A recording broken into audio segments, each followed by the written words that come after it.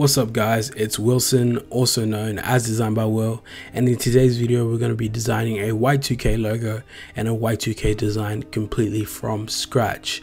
Now without further ado, let's get straight into it. Now the first thing you guys are going to want to do is just grab your digital or physical sketchbook. You can just draw this in Photoshop if you have a drawing tablet, but if not, I recommend just drawing this onto a piece of paper or drawing book, whatever you find most comfortable. Now you're just going to want to grab a pencil and just sketch in your roughs and then go over it with a dark pen or dark outlining brush, just so you can get the purest scan or photo of your image, so you don't have to go in and play with the settings or anything like that in post. Once your designs are ready, or you got them how you feel like you want them, now this doesn't have to be perfect, it just has to be a basic understanding of what you're going to want to do digitally. Now I got Pinterest open up and I'm just going through some references that I have saved from some cool artists on Pinterest, and Pinterest is a great way to build mood boards and get ideas, so I always have it open when I'm sketching, just so I can have my creative juices flowing as I go through, because sometimes you will get into a creative block and this is a good way to maneuver around that. Next, you guys are just going to want to scan your image or take a photo of it, whichever way is easiest for you to upload an image or a photo of what you've drawn on a piece of paper. If you've drawn it digitally, then the step is not relevant, but I'm going to be showing you guys how to scan it. I'm using a scanner, and by all means you do not need a scanner. All you need to do is take a photo of it, but I have these resources available to me, so I'm going to be utilizing them. Once you got your images scanned in, just by pressing scan, quick scan, whichever way, you don't have to really play with the settings too much because we don't want to get this image perfect. You just want to drag them into Photoshop. Now in Photoshop is where we're going to do our final adjustments in terms of line work and also just placements of certain types and fonts. Now we've got this really cool swirlish font, and there is some things wrong with it, like for instance where that E and the L meet, it kind of reads like an F, so we might need to change that again. And now I just got Pinterest open, I'm just going to put it to the side so we can just have a look at it while we're designing. Now this step is pretty self-explanatory. All you're going to do is basically grab a brush as thick as you want and just put the smoothing in Photoshop all the way to 100, and you're just going to trace your text. Now there is an easy way of doing this when you're scanning in. You can just put image trace in Illustrator and then have your font already traced out, but I just want this type to be a lot more cleaner, because when you look at Y2K types, they tend not to be rough unless you want it to have a really rough look, but most of them tend to be clean and alien-like and very space-like. So that's the feel I'm really going for in terms of all my types. Now you can see me trying out different variations of the E, and in this refinement stage in Photoshop is the most important honestly, because you get to play with your type and expand it a little bit more. Now for my second piece, it's a lot more straight and like graffiti style, which I really enjoy when it comes to Y2K, because mixing the two styles together is very cool. And what I'm doing together is really straight lines. Is basically holding shift and pressing away from the anchor point. So I make a point first and then hold shift and then go to the end of the line and press it, and it creates a really straight line in Photoshop. Now this way I don't have to play with smoothing or anything. I just get straight into tracing the type with my pen tool or brush tool, and it's the most efficient way with getting these really straight lines.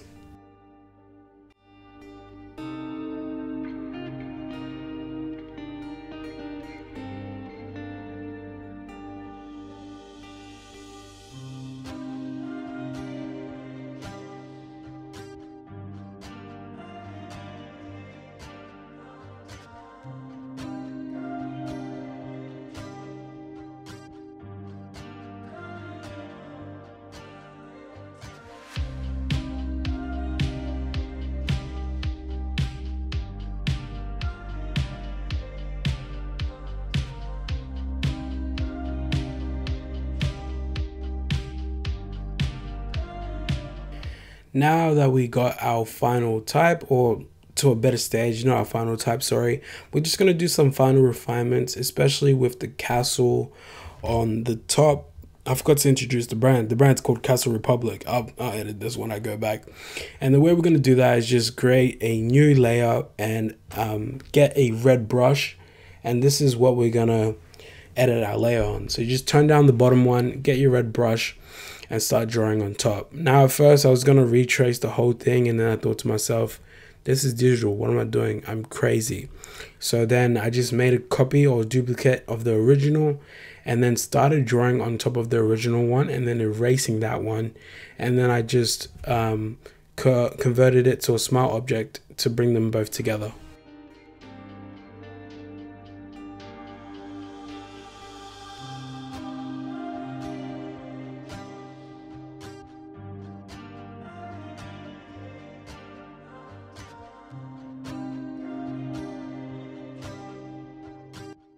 So now that we got our finals, we're going to do one more type, and for this one it's going to be a little more classy. We're going to make a basic little grid, just a 4-line grid like in your old learning how to write fonts in primary school type style. And then we're just going to grab a brush tool.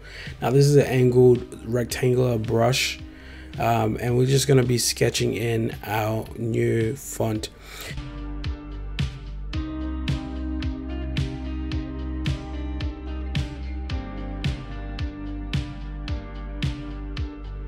So now once you got all your type how you want it and the final look, I've just made the color black so it's easier to take a photo and it's easier for image trace on Illustrator.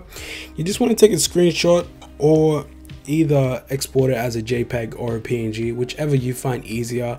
I just find it quicker taking a screenshot of it and just putting it straight into Illustrator because MacBooks make life easier like that. But I guess whichever relative way to do it in Windows, you guys can recreate that, I guess. But once you've taken a screenshot of all your images, you just want to import them into Illustrator. Once you've done that, you just want to click onto the first one, go to Windows and open the image trace panel. Then you want to press preview, and then you want to go to threshold and set it to 229 or around that, just to get the full thickness without going completely black.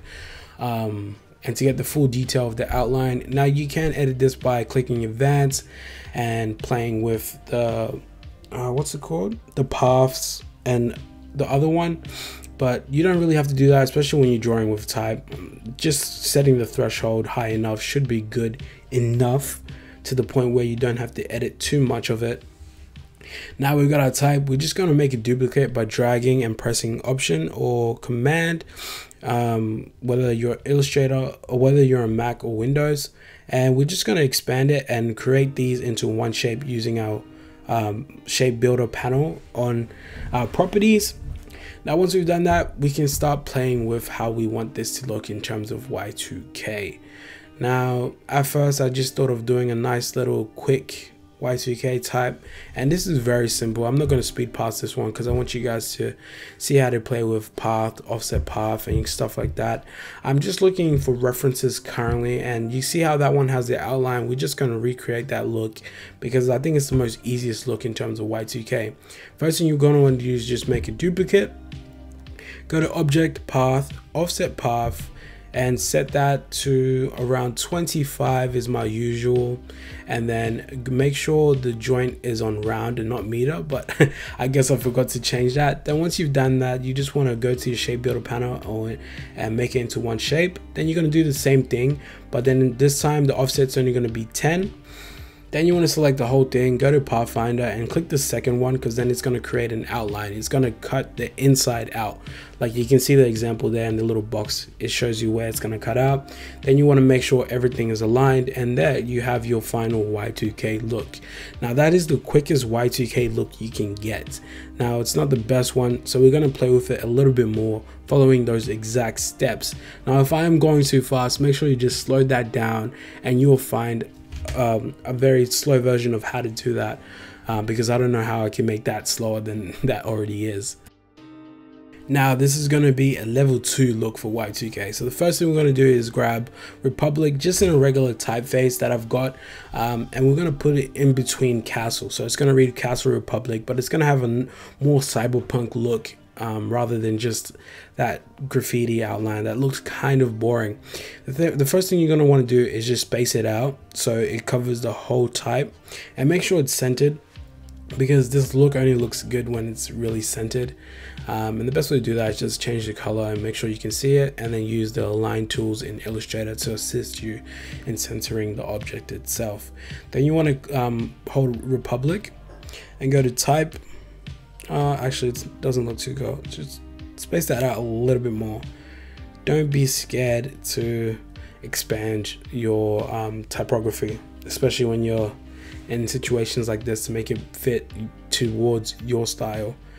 Make sure everything can fit towards you, because you're the controller in this situation. So once we've got that done and aligned again using the align tools, like I said before, sometimes you can use your eyes to align it if it doesn't look too good. Go to path, offset path, just on the type itself, not the actual custom type that we've made. And just have a look at it. And we just want to set it to the point where it cuts out parts of Castle, but we can still read Castle. So that's what I'm playing with in terms of the offset. I'm going between 18 and 20 just so I can find the perfect one.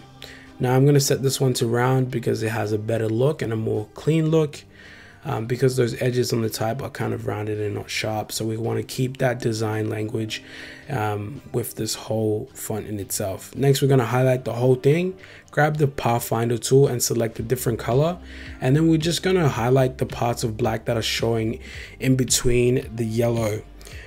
These are going to be the visible elements once we get rid of the yellow path, offset path, and that's going to build the logo in itself.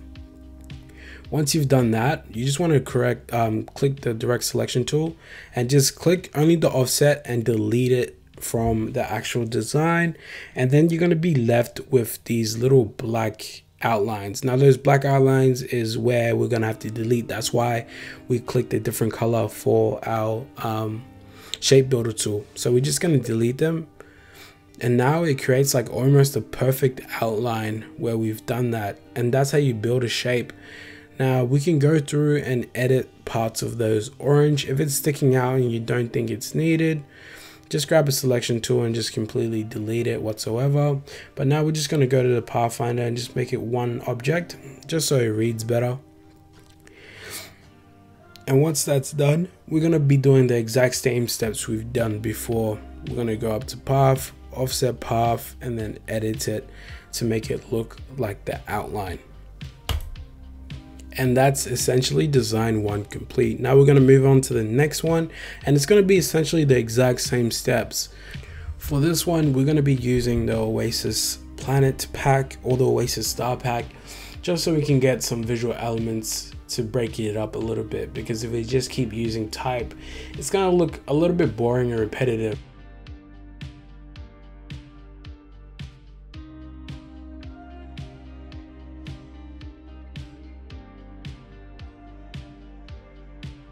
So same thing we did before with the other one, path, offset path, and then we're going to grab a different color, and just this time we're going to highlight the stars, because those are going to be the elements we want to see, and the rest of it are going to be, the rest of the stars is going to be cut out.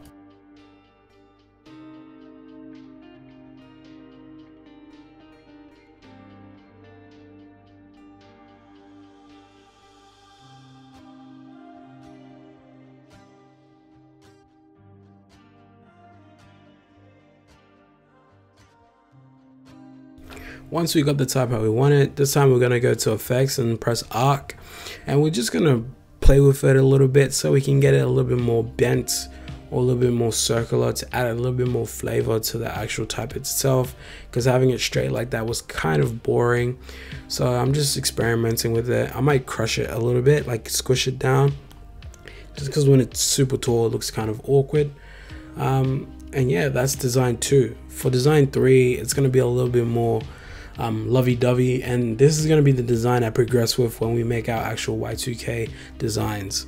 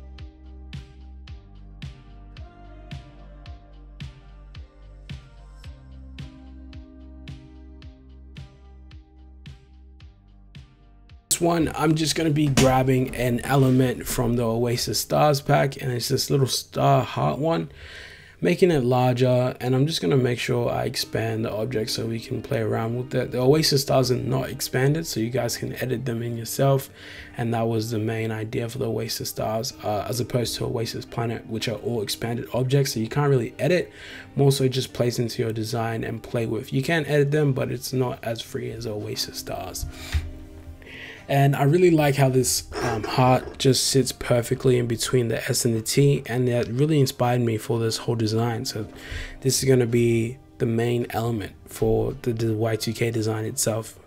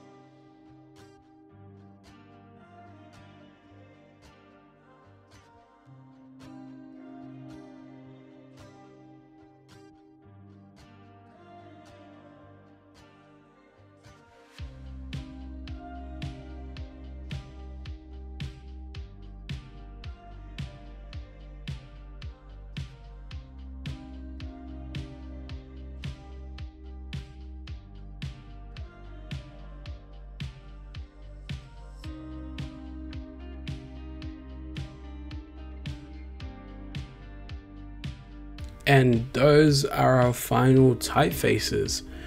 Now, what do you guys think? Personally, I like design 3, and that's gonna be the one I develop on and make the Y2K design for. Design 1 is also very cool, but I didn't really like the techno aesthetic at the moment. Design 2 is kind of iffy, and it would really work more so as like a keychain or a sticker or something like that, as opposed to a logo design. Design 3 just looks complete and looks well put together compared to the other two. So now that's going to be the main reference point for the rest of the design in terms of the Y2K, and I am going to fast forward that part a little bit just because you guys can see what I'm doing, and it's mostly going to be drawing and sketching, so it's not going to be really something you guys can really learn, but just more so watch the progression happen as it goes through.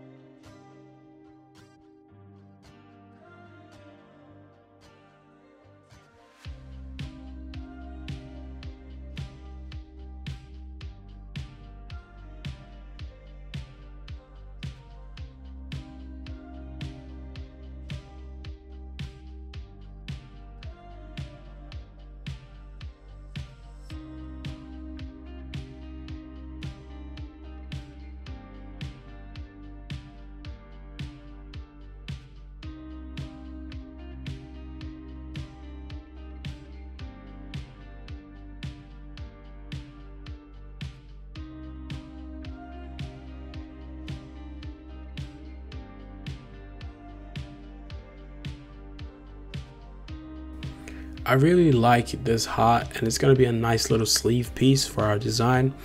But obviously we can't really take it and just copy and add it to our design, because it's one that's illegal and one that's very scummy. So we're just going to more so use it as inspiration for our piece. We're going to trace over the image, but we're going to completely change the trace itself. It's not going to be the same. It's more so going to be following the nice and curvy like flames of our design. So that's going to be the main point of reference for this cross piece.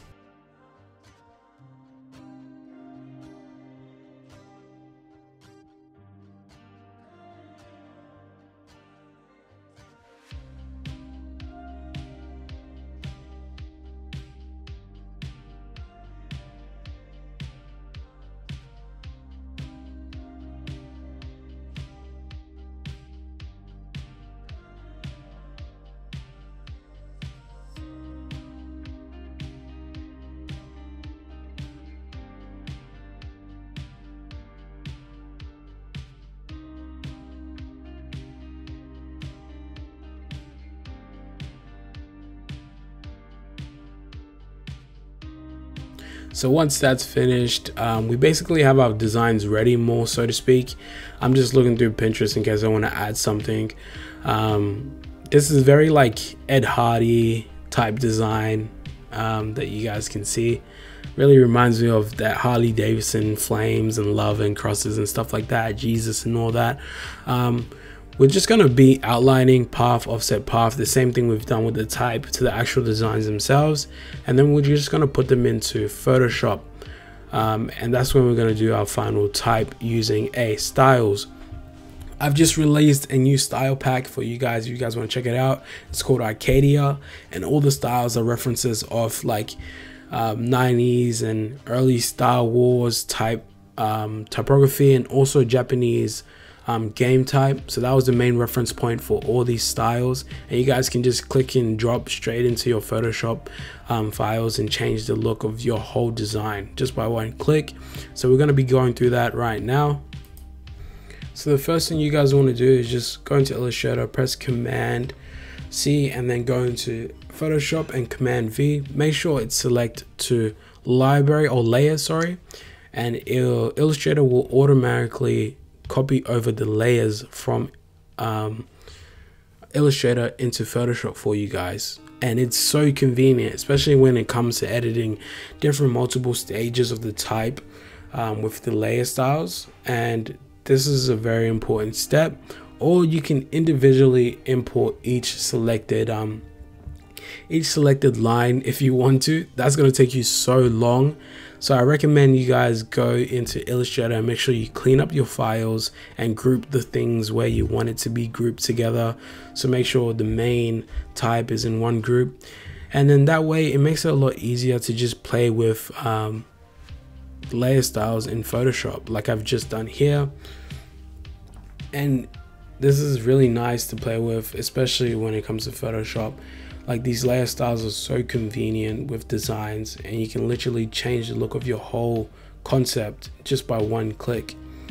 Now Arcadia, like I said before, is based off films like Dune, Star Wars, and early 90s hip-hop style like typography and Japanese style games before they go all modernized. And it just creates this really nice look for your typography if you click the right one. And there is, like I said before, a style for every mood of design. Like Everyday Layer Styles V1 was the introduction into this. So we're just going to do the same thing to this design. We're just going to Command C, go into Photoshop, press Command V, make sure it's on layers, just ignore the message, and then we're just going to scale it down so we know it's fitting onto our page. And I've just noticed we've completely forgot something, so this is why it's really convenient. You can go back and make sure you highlight everything, especially that little cross on the top there.